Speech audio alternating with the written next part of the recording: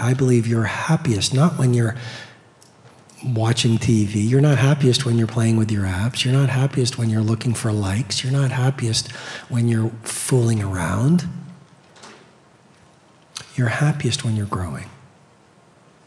I think we're hardwired. That it's a survival mechanism. We're happiest when we're making progress. So we have a deep fear of self-betrayal. And when we don't capitalize on our talents, what starts to happen is that we start to lose energy, we lose creativity, we lose productivity. I believe that many of us, the reason we don't have energy, the reason why we're not as creative as we want, the reason why we're not as productive as we want, is because we have betrayed our talent, and the deep, wise, primal hero within knows of that self-betrayal, and we start to hate ourselves. Is that an interesting point, show of hands? The place of knowing within you knows that you've betrayed your talents, and we start to hate ourselves.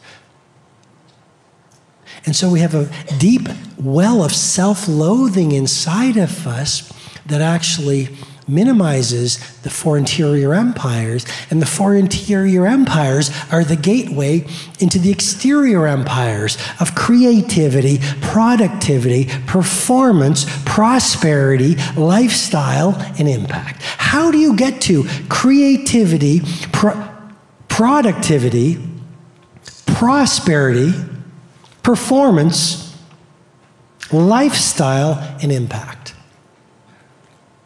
Through the four interior empires. Mindset, heart set, health set, and soul set. So that first fear is important. Second fear, fear of standing out. Well, how are you going to innovate if you haven't worked through your fear? This is why personal mastery is the gateway into, it's the gateway drug into world class. If you're not happy right now, it's probably because you're not growing. Humans want to grow, we want to learn, we want to improve, we want to get better, we want to feel like we're making meaningful progress somewhere.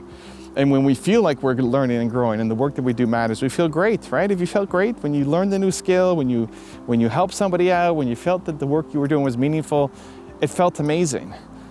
But if you have too many days in a row where you feel like it's too hard, it's too big, you're not growing, you're not learning, there's no hope, that leads down a really dangerous and negative path, not where we want to be. And part of why we become entrepreneurs is because we want to grow, right? Because we don't want to have a crappy, boring job working for somebody else, wasting our talents away. I remember I didn't have that many jobs, but I had a landscaping job, which was super boring, just every day, just rolling out grass. And then I had a data entry job where this really turned me off of the corporate world, where I was doing the work of, we had 5 people on my team, and I was doing more work than all of the others combined. And I didn't take lunch breaks, I just kept working. And my boss wasn't happy that because I was overhead lighting gave me headaches, I used to have to bring in some snacks like food or popcorn or carrots or something so I didn't get crazy headaches. And my boss didn't like that I was eating a snack while I was working. And I got into trouble and almost got fired, even though I was doing more work than my entire team combined. And it just really turned me off of the corporate world to realize, hey, this doesn't make any sense. I wasn't growing. You know, I wasn't learning. I wasn't improving. And so you can examine your own life. If you feel like you're in a rut, chances are you haven't learned anything recently.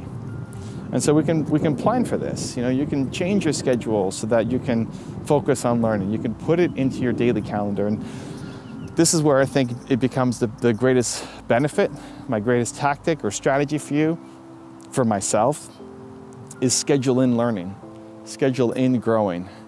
So for me, it's my own videos. You know, I make these videos hopefully for you, that you learn and improve and something sparks for you, but I make them for me. I make them for me because I need it, because I need to be around people who are doing big things.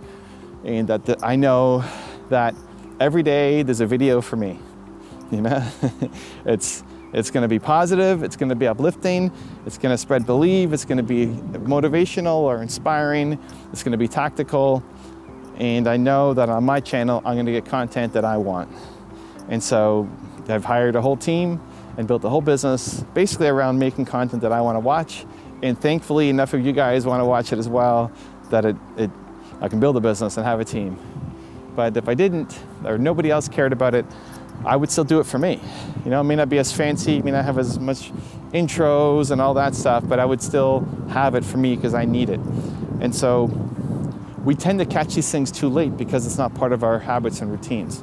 So if you notice, you go to an event or you watch a video and you get all inspired and you got energy and you're working and things are amazing, cool, and then have weeks or months gone by and you realize, what happened to me? How did I fall off the horse so quickly? Where did my energy go? Has that happened to you? Chances are it's because it wasn't scheduled.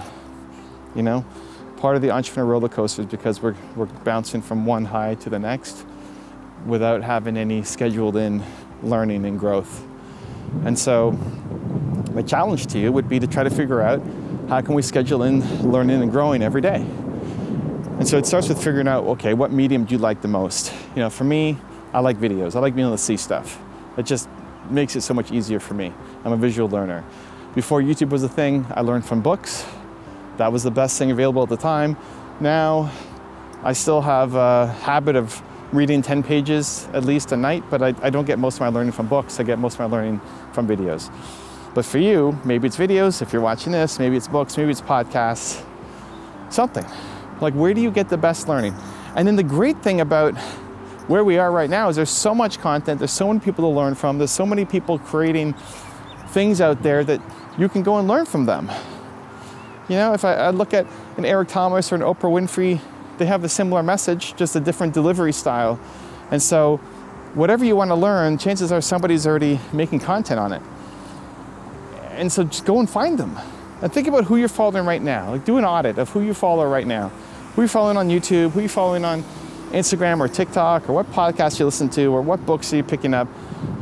And how many of those people that you're following or subscribed to actually make you feel ambitious and hopeful and better about yourself and give you strategies and light you up and feel like you're learning and growing, right? That's the whole point of this. We're trying to make growing and learning a consistent habit. So how many people that you're following actually make you want to learn and grow? And how many of them are you just mindlessly scrolling through? You know, when you load your Instagram or your YouTube and you're just scrolling and scrolling and scrolling and 2 hours have gone by, and not only have you not learned anything, you feel worse about your life because now you haven't been productive. You know, you've just kind of mindlessly entertained yourself, but it wasn't even that entertaining. You realize, what just happened to the past 2 hours of my life? Has that happened to you? Cool, unfollow those people. It's not that they're bad people, just that content doesn't light you up. And then start to be around the people who do. And the easiest way is through content. So if it's my channel, hey, good news, we got content every single day for you. You'll never run out of Evan Carmichael content to watch. But it could be somebody else in marketing or business or entrepreneurship or personal development or whatever category you're in, to subscribe to those people and be around them as much as possible and watch their videos every day, schedule it in. For me, I go for a walk every morning, call it my Believe Walk. I just like getting some sun on my face and fresh air and getting out of the home, and it just gives me some perspective and a little bit of motion and helps me set up my day. And then I'll have a video going from my channel. And every morning will be somebody else. It'll be Elon Musk or Oprah Winfrey or Mel Robbins or Tony Robbins or Gary Vee or Tom Bilyeu or whatever. And that's what we do, is pull the best clips that I would learn from, and then we share it with everybody else. But that's a part of my daily routine. And I've seen my own growth and development and learning and bravery and courage and momentum and consistency be directly contributed and correlated to the content that I'm consuming daily. And so step one is to unfollow and unsubscribe from the people who just make you waste time, feel worse about yourself, get envy, or just mindlessly tune out. And step two then is to figure out, I need to make learning, you need to make learning, growing, a part of your daily habit. And so where in your calendar can that fit? If it's over breakfast, if it's a morning walk, if it's an afternoon lunch, like where in your calendar can you put learning from your preferred style, video, podcast, books, etc., learning into your daily calendar? If you did that, your life will change.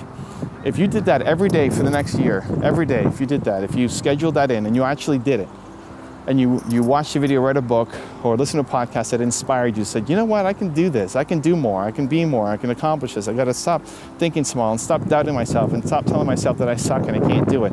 I can do this. Like if you felt that energy every day from watching a piece of content that you intentionally put into your habits and routine, every day for the next year, your life will totally transform. You will be a totally different person, which then allows you to serve more, to help more, to make more money, to guide more, to be a leader more. All of it, all of your ambitions and dreams and everything that you want is all possible. But you have to factor learning and growing into your daily, consistent habits and routine.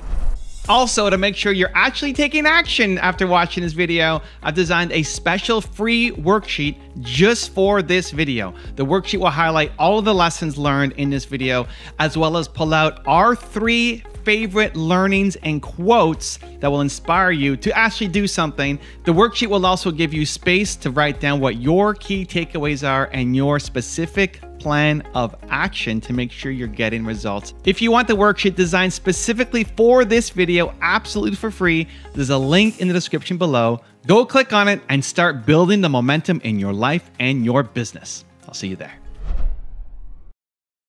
Soul set is nothing mystical and it's nothing religious. Soul set is about saying, I am going to turn down the voice of my ego through my deep inner work so that the primal hero and highest part of me runs my life. Soul set is about saying, life is short. Before I know it, no matter how long I live, I'm going to be dust.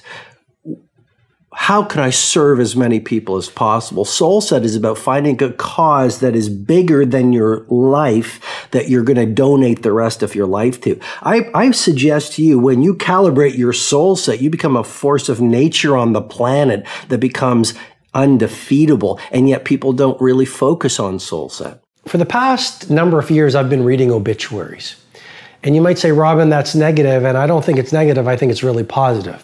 Because I think few things are as powerful to wake you up, to remind you about what's most important, to fuel your energy, to get you into the game so you let go of your fears and you do what you need to do to get big things done than connecting to your own mortality. When you realize that every single day could be your last, or when you appreciate that no matter how long you live, life is a short ride, you just sort of let go of the fears and you let go of the limits and you live full on and you seize opportunities and you have real conversations with real people and you sort of wear your heart on your sleeve and you bring on the fullness of your authenticity and you do whatever it takes to get your loftiest dreams to get done.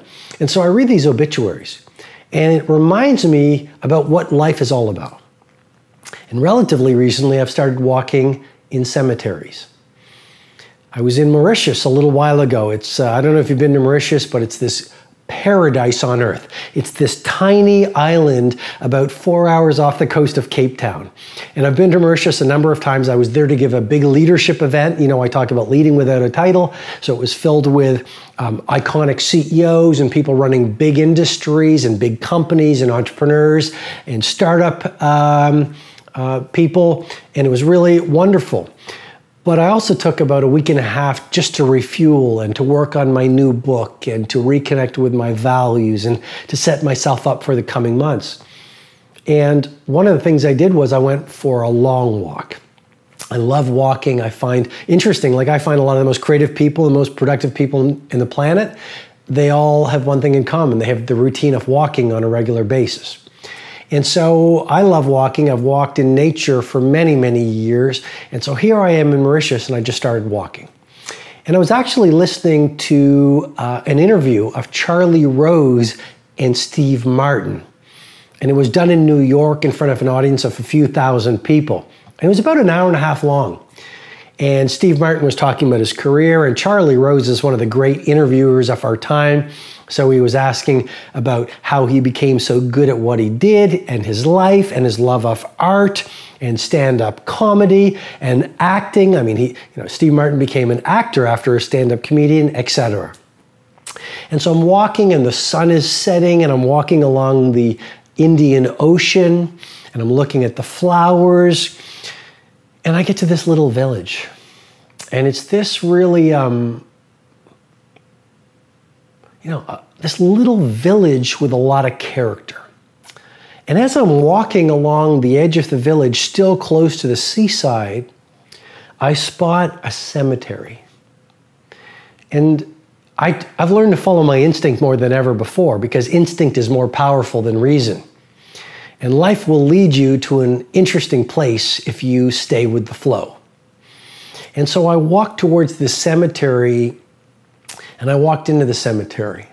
And I started walking through the cemetery very respectfully and carefully. But it was interesting to me because a lot of the tombstones were just made out of wood. And somewhat sadly, some of the wooden crosses were actually really, really small. And you could tell that the grave sites were of kids. And as I walked through the cemetery, I saw these crosses and I saw some tombstones. Some looked very old. A few graves looked fresh. And it reminded me really about the shortness of life. I mean, Marcus Aurelius has written one of my favorite books, The Meditations of Marcus Aurelius. And actually, he didn't write it. Marcus Aurelius was a Roman emperor. And during a long military campaign, in his journal, he wrote his thoughts and his philosophies. And someone found those diaries, those journals, and made them into this book called The Meditations of Marcus Aurelius. And he does talk about the shortness of life. And so does, Epictetus and a lot of the great Stoic philosophers.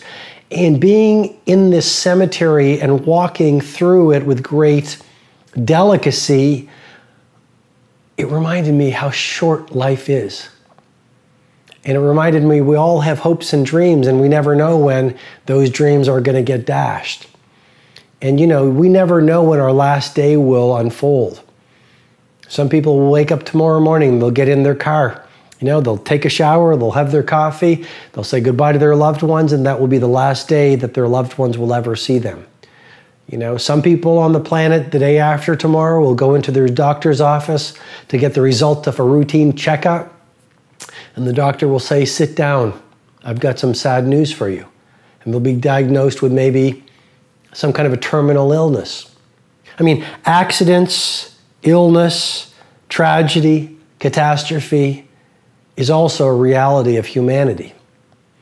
And so what I'm suggesting to you is do whatever it takes to be in the moment, and to stay positive, and to stay on your game, and to optimize your craft, and to spend time with your loved ones, and to take care of your fitness, and to learn something new every day, and to enjoy the beauty of sunsets and star-filled nights, and at the same time, as much as possible, please do not lose perspective. Stay connected to your mortality. Steve Jobs in that famous Stanford speech said it really well. You are naked. You have nothing to lose. And he learned that when he connected to his cancer. And so maybe you will install a ritual once a month. On the way home from work, you will pull over to a cemetery and you'll spend 5 minutes even in meditation, looking at the tombstones, looking at the crosses, studying the graves, or whatever your tradition is in whatever nation you're from, because not every tradition I know has the grave sites. Sometimes it's the funeral pyre, which really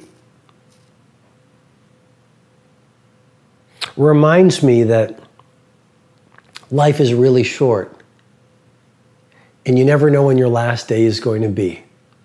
And so just build some kind of a routine to remind you on the shortness of life so that you Tell the people you love how you feel about them. So you write the letters that need to be written. And I know people don't write letters, but writing a letter to someone you need to express forgiveness to or gratitude to is really powerful.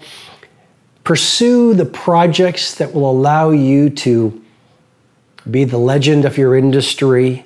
Chase the passions that fuel your joy and live every day as if it was your last, because we never know when our last day will show up.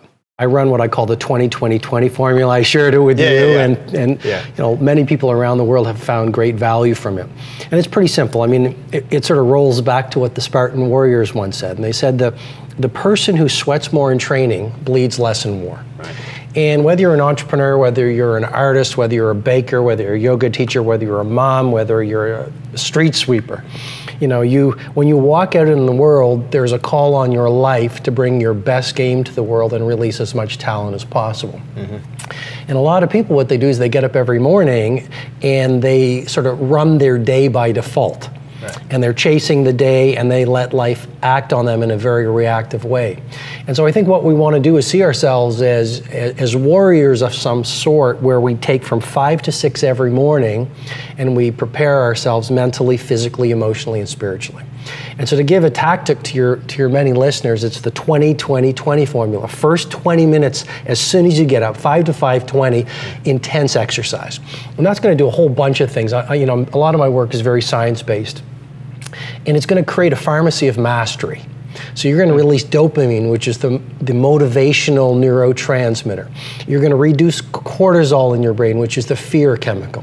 You're going to release serotonin, which even if you're cranky, you start to feel good.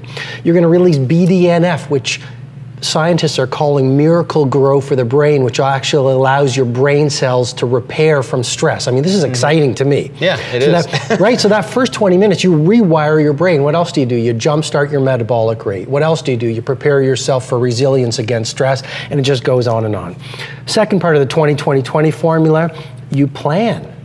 You pull out a journal, you can do an imprint of your day, which is very powerful, or you can look at your big 5 or your plan. That releases hope, it releases focus, right? Because an addiction to distraction is the death of creative production. Totally. Okay? And then the final part of the 20-20 formula, learning. I mean, he or she who learns the most wins. What made Steve Jobs, or an Elon Musk, is they know more than anyone around them. And so I believe that, you know, the more you know, the more you can achieve.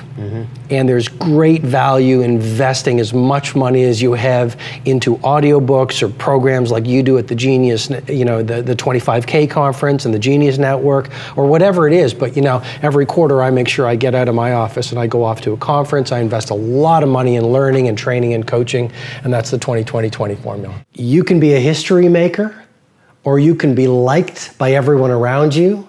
You can't be both. I mean, the very nature of living your personal greatness and doing something otherworldly in our world of ours means you're going to have to think differently from the majority. You're going to have to install the habits and routines that most people don't do. You're going to have to live, talk, breathe, walk, work, produce, create in a way that most people who are card-carrying members of the cult of mediocrity just don't buy into. I mean, you look at most people out on the world today, and this is not judging, this is just reporting, but they're addicted to entertainment, they love gossiping, they're negative, they're toxic. Anyone who wants to do anything great, they want to bring them down, they dismiss the game changers, and they're just coasting through life. And so the very nature of you stepping up your game, living your greatest potential, owning your craft, dominating your field, and living a life that's legendary means you're going to have to leave the 5% and make a decision to live as very few people do. And what does that mean? It means you're going to be laughed at. It means you're going to be ridiculed. It means you're going to be misunderstood, because leadership is a lonely sport. And it means you just might be hated. And so there is great value when people start to hate you, because If you look at Jay-Z, I mean, I was reading his biography, and he said, you know, I really knew that I was having influence in the popular culture when people started hating me. If you look at a lot of the great authors, when their books go to #1 globally, a lot of the amateurs actually start to say, oh, that's garbage. I could put them down. I watched a documentary last night on Steve Aoki, the famous EDM, electric dance music DJ who's getting so much traction in the world right now. And he was talking about some of the comments that he sees in the social media. And it was things like garbage and, you know, boring and amateurish music and whatever. Even though he's so skilled. I mean, you just watch the documentary called I'll Sleep When I'm Dead. And you just see the skill. And you can just look at any great athlete, and you can look at any great scientist, you can look at any great chef, you can look at any great artist, you can look at any great author, you can look at any great statesman, you can look at any world-class stateswoman. Anyone who has done something at an exceptional level breeds cynics and dismissers. So, the point is simply this: the very nature of doing something that very few people are willing to do means that the majority will laugh at you. Why? Because deep inside, they know they have the opportunity to do something great too.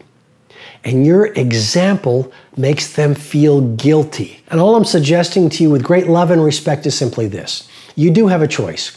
You can listen to your haters, you can be one of the haters, you can join the victim herd, you can dismiss people who are doing great things, or you can reach into yourself and ask yourself this fundamental question: what do I want to stand for the rest of my life? Do I really want to rise to mastery?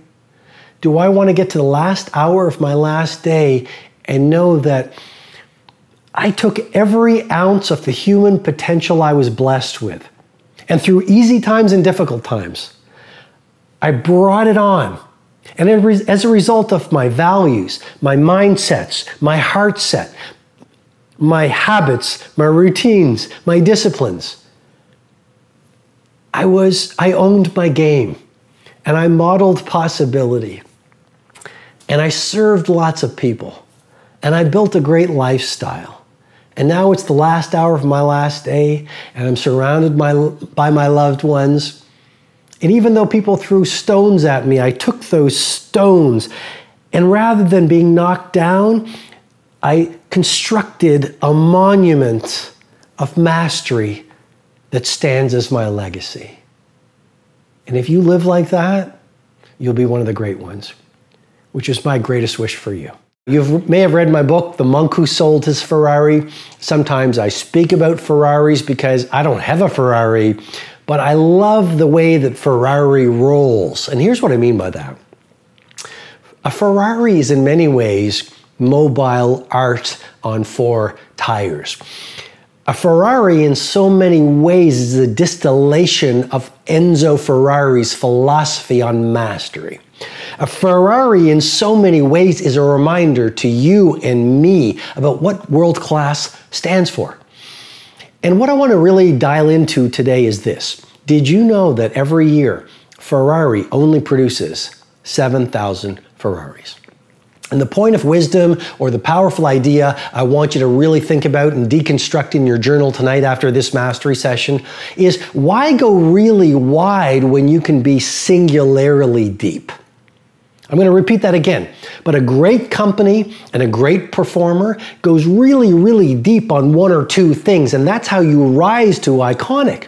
We live in a world, I call it the cult of superficiality, addicted to distraction, afflicted by interruption. So we take the trinity of our performance assets, our mental focus, our physical energy, and our willpower. Those are the 3 primary assets of a world-class producer. And we diffuse them, we disperse them around thousands of projects, lots of little things. And yet I think of the 7,000 Ferrari philosophy.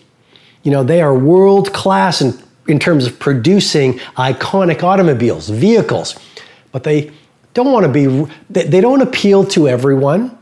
They don't produce hundreds of thousands of vehicles. They want to do a few products They want to bring out a few things, but do them really, really well. And that's really the craftsman's mindset. That's how craftsmen think, or craftswomen. It's do a few things, but do them really, really well. You are an artist. My invitation to you is to produce poetry in terms of your work that the world reveals as mastery. You know, and that is really all about bringing rigor to your game. It's not about doing a lot of things, it's about doing one thing well. Because the secret of genius is not complexity, the secret of genius is simplicity. You look at any genius entrepreneur, you look at any genius producer, you look at any genius athlete, they're not doing 5 sports, they're doing one sport incredibly well and then putting in the training time to be monomaniacally focused so that they become otherworldly brilliant at their one thing. And I guess what I'm suggesting to you ultimately is this. Think about the 7,000 Ferraris philosophy. And if you are a business builder, let's say you're a startup entrepreneur, let's say you're a Fortune 500 manager, let's say you're a professional athlete, because a lot of professional athletes are watching these mastery sessions. Let's say you are a mother or father, a yoga teacher, or a chef. What are the few things that you could actually do in your work so that you take all of your mental focus, your physical energy, and the willpower that you wake up with every single morning, and you really monomaniacally focus those trinity of performance assets on the few things, the few projects that, when consistently iterated and improved every day over time, will allow you to reach a place where the world calls you world class. And if you can not only get this idea on the 7,000 Ferraris philosophy, but apply it so it becomes a way of being, you really will own your game. Nothing fails like success. You're successful, maybe it's in your health, maybe it's in your finances, maybe it's in your career, maybe it's in your family life, maybe it's in the way that you show up in the world. Awesome. You're in a really vulnerable place right now. It is one thing to be successful. It is another thing to sustain success over the coming decades. Is that not a powerful idea? I mean, let's go to the entertainment industry. It's very hard to be a one-hit wonder. Let's not knock a one-hit wonder. But it's even harder to become an iconic rock band or hip-hop band. Let's go to the arts. It is very hard to come up with your Sistine Chapel. Got it. It is even harder to become a Michelangelo. So are you playing the short game or are you playing the long game? This is rule number 2, or lesson number 2 that life has taught me. Play the long game. Aim for legendary. Don't just say, I want to be world class in my dominant pursuit for a little window of time. Say, I want to have the guts and the grit and the acumen and the mindset and the capability and the commitment to create enduring success. And that's why I say nothing fails like success. You look at the restaurant that is hot in your neighborhood right now. They're on the path to obsolescence if they're not really careful. Sure, they went from a little neighborhood shop that made beautiful pasta, that had great service, that had the owner on the floor, shaking your hand, getting to know your name. Then they got written up in the magazines, and then they got interviewed, and then word of mouth spread like wildfire. And what happened? They became arrogant. You see, success can be so toxic. And it happens, it is such a pull on every human being. It just plays with your mind. And you literally shift from humility to arrogance. You shift from humility to arrogance. And once the arrogance sets in a mindset, it starts to populate every other person on the team, every other person in the culture, every other person in the community. And it is a very short fall from success to irrelevance. So lesson number 2 is nothing fails like success. As you become more successful, become more humble. As you become more successful, work even harder. As you become more successful, care even more about your product. As you become more successful, learn even more. I invite you, when you are the titan of your industry, be sitting in the room with 18-year-olds beginning their game. When you are the icon of your field, be the person who is up, not at 5 o'clock anymore. Let's play at 4 o'clock, reading, listening to the podcast, writing in your journals, setting your goals, focusing on your intentions. As you become more successful, be more humble. As you become more successful, be even more punctual. As you become more successful, become even more passionate. As you become older, become even younger. Yesterday, I was walking on the street and I met this man in his 80s. He had said, Robin, I finally retired. He's probably close to 90. And he is a legendary clothier in the country that I live in. And he just retired. And he started his shop, which is now an empire, in 1954. So I don't know what that is, but that is decades and decades and decades and decades. And he did not want to retire. He just retired, but he is still on fire to do amazing things. Age is just a number. Do not let an old person into your body. Nothing fails like success. It goes back to my dad, you know, and he was very much about humility. I mean, he's 77 right now, and he gets up every morning and he goes off to his medical practice, and he still sees patients all day. And he said, I said, Dad, why are you still doing that at 77? He said, because my patients need me. Wow. And so I think, you know, one of the core values he was so brilliant in sharing with me is to be an instrument of service. And I think the moment your ego runs your brain and the ego runs your business and the ego runs your way of being, then your gifts and your talents and your focus and your capabilities are off the creativity and the talents and the service that will make you great in the world. And I think it gets to a very philosophical point, if I may. Yeah. I think it's relevant to any leader, any entrepreneur, any business builder, any game changer. But, you know, I mean, there is such an addiction to the shiny toys that the ego sells us. Okay? Yes. Yeah. And society and the matrix and our peers and the world says, if you get a Ferrari, if you sell 10 million books, if you have lots of money in the bank, if you have, you know, the beautiful partner in the big house, then you're going to wake up every morning and look in the mirror and you are going to feel full of joy and peace and feel you're fully alive. And, you know, I've had most of those in my life at a pretty exponential level. I've been very blessed. And not one of those things has provided me with enduring, sustainable happiness and fulfillment. Yeah. And the things that provide me with just deep happiness and deep fulfillment and energize me all come from a position of inner power. And so, you know, at the events you're talking about, I don't derive much power from all the books I've sold or bestseller. I don't care about that stuff. I really don't. I care less about that than ever before. At the end of the day, we are a bunch of people on a little planet in a huge galaxy, and before we know it, we're going to be a bunch of dust. And the great billionaires get buried next to the taxi drivers and the pizza makers, right. And we are not that big a deal. Yeah. And I think all that really matters is while we are alive, you know, do your best to use every day as a vehicle to birth your talents into the world. And secondly, if you do that, you're going to serve the world and raise the world with you. Mm-hmm. And that all just comes from inner power. I mean, that's just deriving your power from a place within, you know, and that's where you get grace, and that's where you get great creativity. That's where you get boundless energy, because it's not about addicted to what the world thinks of you. I was in Johannesburg a little while ago, and I went through the airport. And I went into the men's room or washroom or bathroom, however you want to call it. And so I walked in to the men's room, and the first thing I hear is, "Welcome to my office." And this was the janitor at the Johannesburg men's room. That's funny. Who janitorized, or I'll make up a word, cleaned the toilets like Mozart composed music. Mm-hmm. Now that man has no money. That man probably has very little education. That man is judged by the world as having an unimportant job. Right. And that man is a hero, could be a hero to millions of people.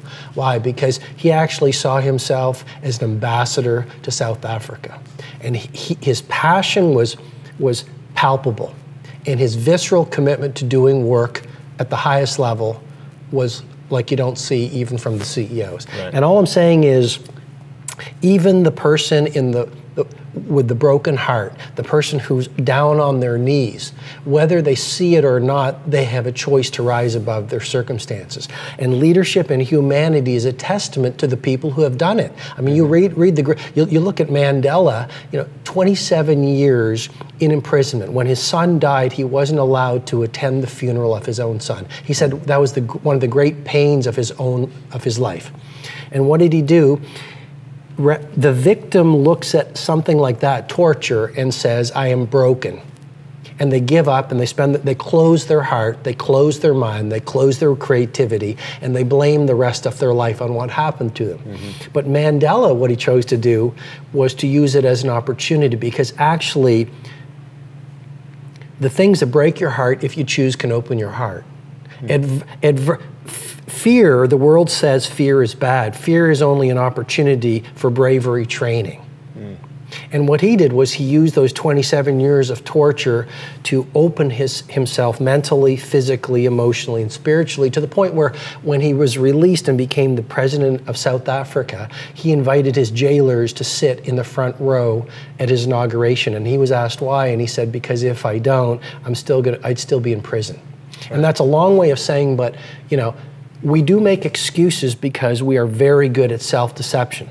Because if we actually had to face the responsibility of playing with our bigness in the world, we'd have to let go of our addiction to our excuses and leave what's safe. Am I making sense? No, totally. Yeah? No, you're totally making sense. You'd have to leave what's safe. I mean, we are addicted to crisis sometimes. It makes no sense. We are addicted to pain. Mm-hmm. And we'd have to actually leave the pain to go out to the possibility of pleasure and joy and greatness. And believe it or not, that frightens us. Right. So we make these excuses and then we blame people. Oh, Joe or Robin, I don't like the way he looks. He speaks differently. But subconsciously, as you're suggesting, those are just our protective mechanisms to avoid owning the responsibility of our brilliance. The traits that make you strange are the gifts that make you special. And so I know you're different, because you wouldn't be here with me now if you didn't feel you're different. You probably don't fit in with most conversations. I sure don't fit in with most conversations. I don't know a lot about most things that most people talk about, because I don't participate in the majority. Right? I don't participate in the news. I don't like to gossip. I like to encourage people versus diminish people. I like to be productive versus busy. I like to be creative versus complacent. I like to create value versus take from other people. I like to move into my present and future versus get stuck in the past. I like to be fast versus move too slow. I like to be a leader versus a victim. I like to believe in possibility versus get stuck in rational thinking, because the instinct is so much more powerful than intellect. And all I'm suggesting to you is simply this. It's the very things that make you different that make you authentic. And if you don't fit in, I just want to share with you, I've never fit in. And the very nature of anyone who's living a visionary life, and you are living a visionary life, no matter what you're doing, let's not get trapped in labels. Oh, I'm just a coder. I'm just a receptionist at a restaurant or in an organization. I'm just a yoga teacher. I'm just a gym manager. I'm just a chef in a restaurant. I'm just a teacher. People always say this when I interact with them on the social media. I'm just an entrepreneur. I'm just a student. No, you're not. I'm just a mom. I'm just a dad. No, you're not just. You're very special. There are no extra people on the planet today. And I just want to say to you and validate for you and encourage you, those things that other people might not get, those are your gifts. You might be awkward. Awesome. You see the world through a different lens. Steve Wozniak, who was on my stage at the Titan Summit Zurich, the co-founder of Apple, one of the best people I've ever met. He would not have been able to create the Apple platforms and products that he created if he didn't see the world through a different set of eyes. Steve Jobs saw the world through a different set of eyes. Travis Kalanick of Uber saw the world through a different set of eyes. Jeff Bezos of Amazon saw possibility. Let me have an online store that initially sells books. John F. Kennedy, Martin Luther King Jr., Mother Teresa, Rosa Parks, Jean-Michel Basquiat, Beethoven, Michelangelo, who did the Sistine Chapel, and in Florence, David, Jonas Salk, Tesla. We could just go on and on and on and on. These people were misunderstood because the nature of a genius is to not fit in. One of my brain tattoos that I've become very well known for is, no one will believe in you until you believe in you.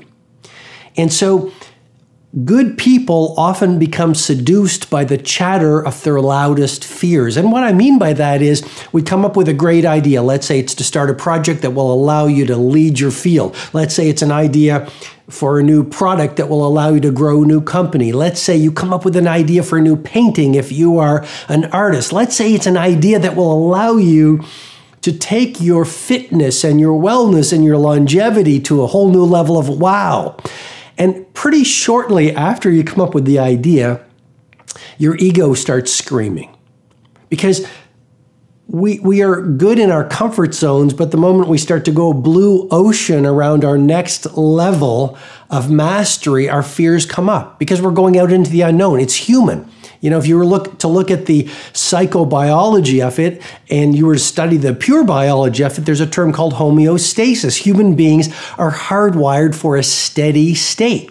And that kept us alive. So literally, our heart beats around the same amount, the 72 beats per minute, and our blood pressure is within a small bandwidth, and that allows us to survive. But what happens is, when we come up with a new idea and when we see a new opportunity and we start to leave our comfort zones into the zone of the unknown where greatness lives, we get scared. And the true heroes and the true titans and the true masters, those people are not fearless. Those are people who have just practiced walking into their fear and living on the razor's edge consistently to the point where they're comfortable amid their discomfort. And that's the great opportunity for you, not to avoid fear, but to be comfortable in the unknown, to be comfortable when you're terrified. And that really is what the great artists, the great entrepreneurs, the great titans, and the great masters are very good on doing. So the first reason good people lose is their faith is not as strong as their fear. Or to put it a bit more elegantly, their fears are larger than their faith. And so to be tactical for you, how do you build more faith? Well, you do what you're frightened to do. And it's a practice. A great athlete practices every morning. And a great producer practices walking into their fears every single day. And what I'm encouraging you to do is every single day, do one thing that causes your palms to sweat. Every single day, start training your brain to hunt for opportunities to step into that unknown where possibility lives. And if you keep on doing it, you're literally going to build some new neurological hardwiring, a new pathway in your brain where it becomes easier. Because as you know so well, all change is hard at first, and it's messy in the middle, and it's beautiful at the end. I remember being in Soho, New York, and I walked into one of the stores and I bought a coat, and I was leaving on an airplane for home later that day, and I asked the person who was taking care of me, I said, is it possible, and that's a great respectful way to ask for something, is it possible to get this coat hemmed and adjusted a little bit for me? And I said, the thing is that I'm leaving later today. And he looked at me, and I've never forgotten it, because we all have these people in our lives who say one thing or show up in a certain way, and they stay with us for the rest of our lives. And he said to me these words. He said, I'd love to do that for you. I'd love to do that for you. And again, the whole brain tattoo I'm trying to deconstruct here is make your I can larger than your IQ. I remember being in Prague, and I asked someone on the other, again, I spent a lot of time in hotels, and I said, is it possible to do this? And here was the reply on the other end of the phone. I think it was someone from the front desk, or maybe it was room service. And I try to eat as clean as possible. So probably it was a request, could I have olive oil and fresh lemon or lemon as the salad dressing? And here's the reply. Just to really lovingly and respectfully and hopefully fluently and elegantly bring this leadership insight home to you. I said, is this possible? And his reply was, anything is possible. So it's really easy to get seduced and stuck into a mindset of can't. You know, someone says, let's start a new business. Someone says, here's a great poetic project that if we release it to the world will help us own our marketplace. And it sounds very obvious again, but ask yourself this. Is your default reply a symptom of a mindset of can't, or do you have a mentality of possibility? When someone says, here, read this book, do you shift into can't or can? When someone says, hey, you know what? I'm amped to run a marathon. Do you go, I can't? Is that your default setting in your neurobiological hardwiring? Or do you go, absolutely, or I'd love to do this? You know, it's really, really important, and that is one of the core distinctions of leadership, isn't it? For the next 90 days, your first 90 minutes at work, make it focused on your single most important project. I'll repeat that again. For the next 90 days, the first 90 minutes of your workday, focus monomaniacally on your single most valuable project. I call it your game-changing move. So it might be creating a new piece of code that will revolutionize the marketplace. It might be a new product that when you launch it will fill a need within your industry that no peer is currently providing. I don't know what your game-changing move is, but this is your poetry. This is your magnum opus for the next 90 days. So what most people do is, you know, people who are playing at victimhood, people who are in the 95%, people who are making excuses about ordinary results in their life, a lot of them are not doing the things that would give them legendary results. And what they do is they get to the office, and rather than using prime time for A activities, they use their best hours watching dancing cats on whatever it is, whatever the video platform is. They spend their best hours surfing the internet looking at blogs. They spend their best hours playing with notifications, reading notifications, chatting with friends who are not really their friends, but really they're just bored, so they're distracting themselves, which is just a form of medication because potential unexpressed turns to pain, and they're in a lot of pain, and it's subconscious, and they haven't done the work to know it. So really, they've created these drugs of choice, like too much email, too much web surfing, too much chit-chatting, too much looking at funny-looking videos that make them laugh in the moment, that make them feel happy and give them a short burst of dopamine and maybe a little bit of serotonin, which is the pleasure neurotransmitter, and that's how they get through their day. And all I'm saying is there is so much distraction available to you out there that if you are not acutely careful, it will dominate your days. What I'm really trying to say is this: a ritual for you to run and dial in and hardwire to the point of automaticity, that's the word the researchers use when a habit becomes your new normal, over 66 days, is the 90-91 rule. And to give it to you again so you really remember it, for the next 90 days, your first 90 minutes, create a tight bubble of total focus so that no one can distract you. Turn off your devices, put them in a little plastic bag, put some reminders on your door, maybe some Post-it notes that this is my tight bubble of total focus for the next 90 minutes. Tell your team, tell your loved ones, maybe put a do not disturb sign on your door. They'll laugh, and explain it to them that for the next 90 days, I will spend 90 minutes away from distraction, away from technology, away from interruptions, focusing on my magnum opus, focusing on the genius project that I want to bring into the world because I will never mail it in. I will always bring it on, and I'm going to do this for the next 90 minutes, and I'm going to optimize it and iterate it every day, and I'm going to bring my full bandwidth, because what makes a genius, they all have one trait in common: they were able to spend extended periods of time in isolation, focused monomaniacally on their most valuable project. Clarity is the DNA of mastery. So if you look at the titans of business, the true leaders in finance, these people literally will say, look at my charts. If you look at a great military leader, you look at a great athlete, they have such granular, in a world of superficiality, they have shifted to massive granularity so they know in intimate detail exactly what their future timeline will look like. Why? Because clarity breeds and builds and is the DNA of mastery. You want to have a very clear vision of what your future is going to look like. And when you know in intimate detail what your future will look like, then you automatically, subconsciously as well as consciously, can say no to the important. So you say a giant yes to the few things that are most important. You've heard me share this before. Confucius said it so well. The person who chases two rabbits catches neither. And so what I'm encouraging you to do is this exercise before you go to sleep tonight. Let's make this very tactical. I call it the 100-year timeline. On a single page from where you now are, 100 years out into your ideal future.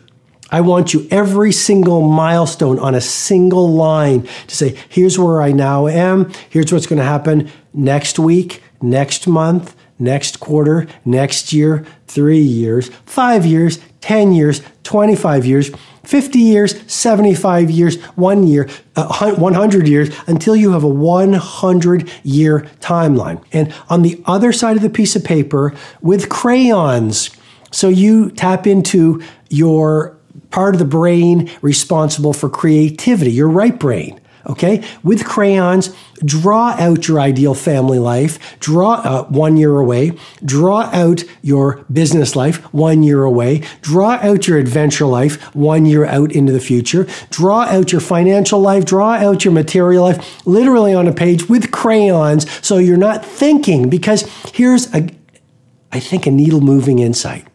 World class comes from instinct versus intelligence. You get your best ideas when you get out of your thinking. And just to give you some neuroscience, the seat of reasoning is the prefrontal cortex, but there's a phenomenon I teach in my live events called transient hypofrontality. This is the secret of genius. Geniuses don't get their ideas for Uber, Amazon, the electric bulb, Tesla, Shakespeare, the polio vaccination, SpaceX. Great ideas don't come from the intellects. They don't come from the neocortex reasoning and thinking. All great heroes and great inventors and great creators dialed into something deeper. When you get out of your neocortex through solitude and my life structure that I teach called the tight bubble of total focus, and when you get away from distraction and you immerse yourself in deep creativity and creation, and you find your laboratory, or what I call your Menlo Park, like Edison had his Menlo Park, which was with the wilderness away from the world, what happens? The prefrontal cortex gets silent, and it's called transient, which means temporary, transient hypo, small, frontality. The neocortex, the seat in your brain of thinking, actually shuts down for a short period of time. This is profound information and will confirm your brain is built for genius. But if you don't do the right things, you're not going to be able to allow the genius to see the light of day. You might have a great mindset, positive thinking, but if you have a heart set full of anger, if your emotional life is sad, if you're disappointed from the past, if you haven't done that, the sweat lodges and the journaling and the body work and the affirmations to really open up a heart set, then you can have the mindset of an Elon Musk. You can have the mindset of a Steve Jobs. You can have a mindset of a Kobe, but you're going to sabotage yourself from world class. And to me, this is the great myth of positive thinking. You see a lot of people, they read all the books, they're positive thinkers, they've got the vision boards, nothing changes. Why? Because subconsciously, there's this wounding and a lack of deservability, and it's unconscious. And so they haven't done the work, or you may have not done the work to make the wounds of undeservability and scarcity and the low self-worth. That's why positive thinking alone does not work. This is, to me, a revolutionary insight. And by the way, a lot of the people who teach positive thinking in the past are men. So it's very male mind. And a lot of the people who are pioneers of heart set are women. Heart, empathy, healing.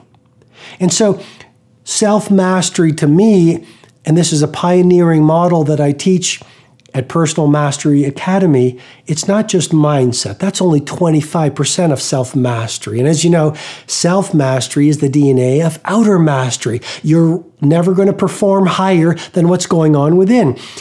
Mindset is only 25%.